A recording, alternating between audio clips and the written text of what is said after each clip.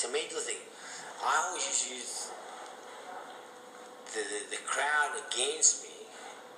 I used to turn it into a positive. As a motivator. Thinking, well, I'll beat him, but I'm going to beat all you guys at the same time. And as soon as you beat their fighter, they all shut up.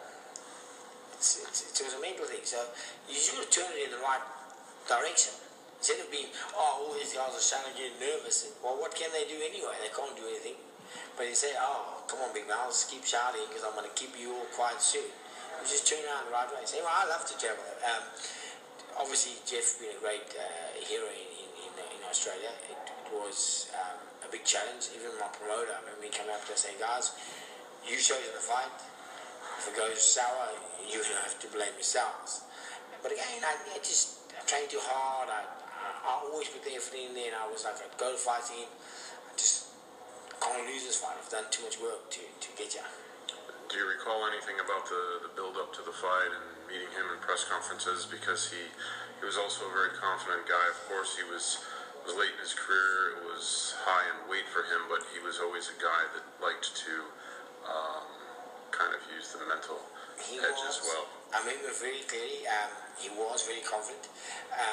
In fact, it was almost a bullying type of style, trying to make you nervous. But even like little things, whenever we go to places or do things, it was always Jeff in it. I remember even my trainer once said, you guys, Philip's the champion, we should introduce him first. He should go out first instead of Jeff. And it was always Jeff this and Jeff that.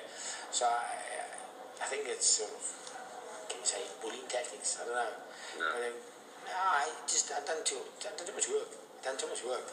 Guys, I mean, you get people that definitely get affected by that. I wasn't that person. Mm-hmm. Doesn't matter what you said, doesn't matter what you done. They don't worry me. They don't worry me. And the end of the fight came in kind of an atypical way for you, a very quick and devastating second round knockout. Talk about that a little bit. Well, I expected a tough fight. I mean, obviously I knew Jeff. I'd seen some of his stuff before. He was real tough, a big worker also, so he would have liked us a big work rate. But like I said, I trained real hard for the fight. And I tried to, everybody tells me, what an easy fight was, I said, yeah, it was an easy fight. But if you look at the package, I always look at the fight as a package. So your training is part of the package. If your training is not hard, well then the fight becomes hard. So that's how I look at it. So the training was real hard, which allowed me to have easy fight. But it's not easy. I mean, it's still. I mean, I'll give you a good example. Fight Jeff, you stop me round 2. It wasn't a real physical fight because it was only 2 rounds. But the next morning, are you mentally drained? Are you tired? Are you a bit sore? Yes, because it's the whole package, the nerves, the tension, leading up to the fight.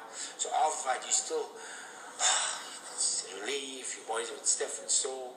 I mean, obviously, I fought Ivan Robertson, for example, so that was a real tough fight. I was exhausted, but even though it's an easy fight, you're still drained, you're still tired, it drains you. It's a mental game.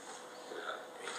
So after the Fenech fight, you plowed through 3 more defenses, and then was a big fight coming to the States, which a lot of overseas fighters talk about wanting to fight in the States. It's a bigger scene, bigger platform, and you fought not De La Hoya, but the Olympic alternate Shane Mosley.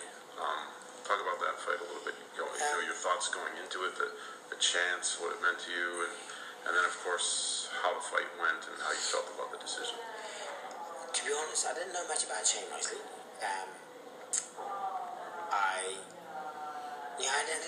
I didn't really know much about him, to be honest. I think if I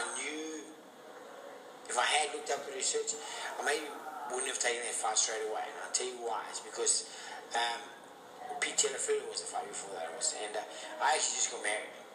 And I was supposed to fight Pete Telefero, and then I was going to get married the week afterwards, and then go enjoy my honeymoon.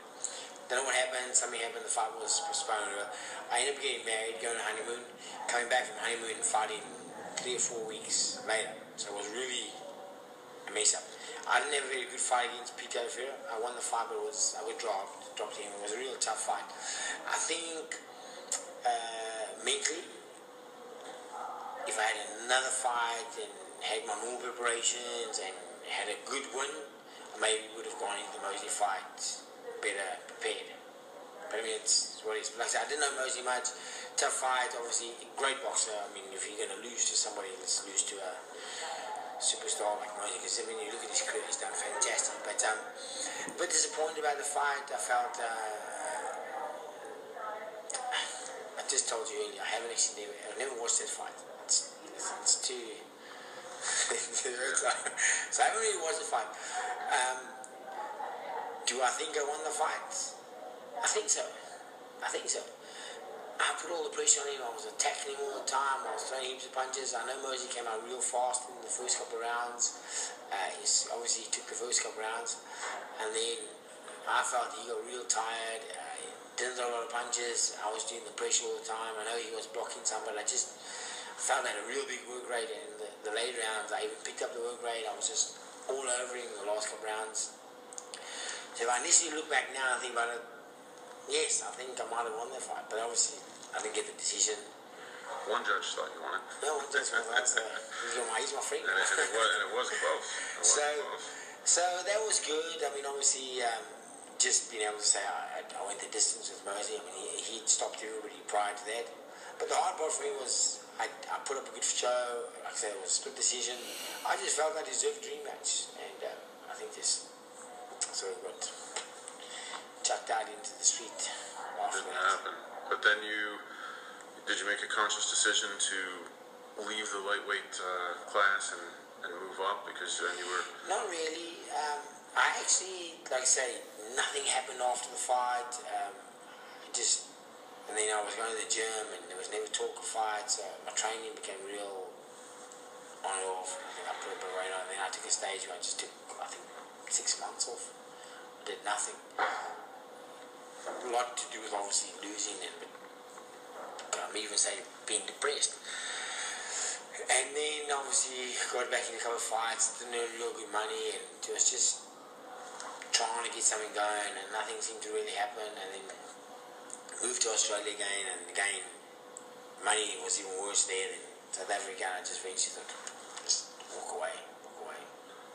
So you mentioned Australia again. So at what point, first of all, when did you make the decision to move there? Did you get some thoughts about it when you went down to fight Jeff and looking around? And we did. I fought Jeff, and we had a great time. People were very friendly to us. And I went there for I think it was 6 weeks before the fight, a training camp, so I got to see quite a bit. At that stage was my fiance, who's now my wife, came over with my mother, and then we stayed another month, 6 weeks after the fight, so I got to see a lot. People very friendly, really liked the place. Not actually thinking we're going to live there, just went back to South Africa, then obviously knowing about South Africa violence and crime. And then the family all said, well, why are you going to move to the States? And I said, well, I like the States, but I felt Australia was a better country to bring my kids up. A lot more family orientated, I felt. Anyway, so Australia was the place we decided to come to. No regrets, very, very happy. Live in Australia, my kids love it. And we live in a beautiful place, Brisbane. Next convention, Brisbane. That would be great. So you moved to Australia while you were still an active fighter before you retired? I had to be, because I came over on a sports visa and I applied for my residency to live in Australia. I had to be an active fighter. I didn't actually know that. I thought when I came over, I was actually coming over just on a visa, as in to apply to live. But the guy that did my agency stuff for me, he said, no, it was actually a sports visa. I said, well, I didn't end up paying double fees, because once I got my sports visa, that was only for a certain time, and when that expired, then I had to apply for residency in big ways. But yeah, I came over and really loved the place, and came over and I had to be an active fighter, so I took, I think, 3 fights.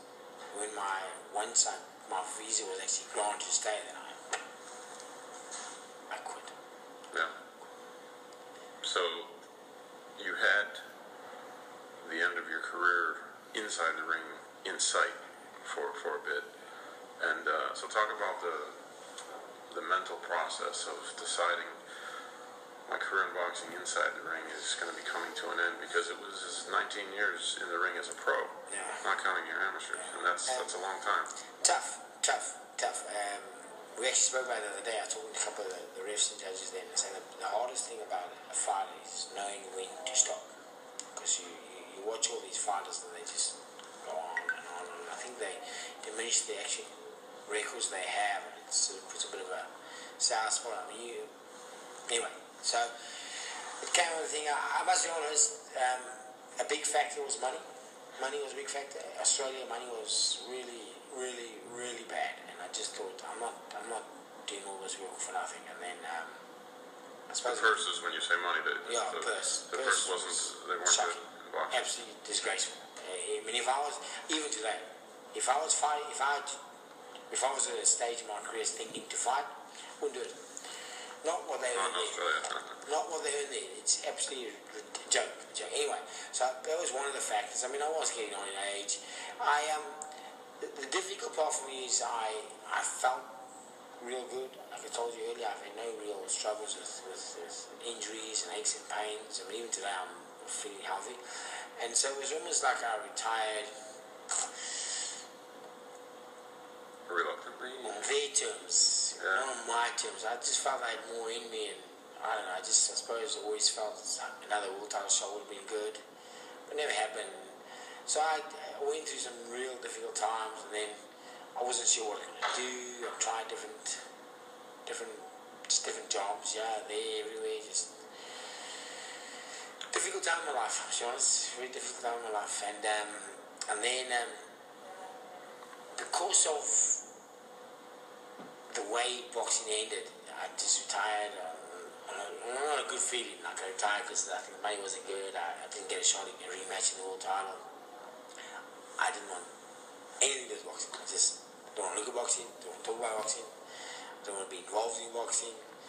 And that must have been about 2 years, I reckon. I'm just floating around, trying different things, what I want to do, and then over that time, I sort of got my passion back with boxing and opened up a gym. So that was the next. Outside of the passion, did it seem like, well, it's a logical choice? This is what I've done for more than 20 years of my life, so it seems like it's what I know. Definitely. It's something I can do. Definitely. I think a big part of me is obviously it's in our blood. It's who we are. Like, I mean, it was a short 2 years, short time to be sort of away from the thing, but I found I had a lot to offer.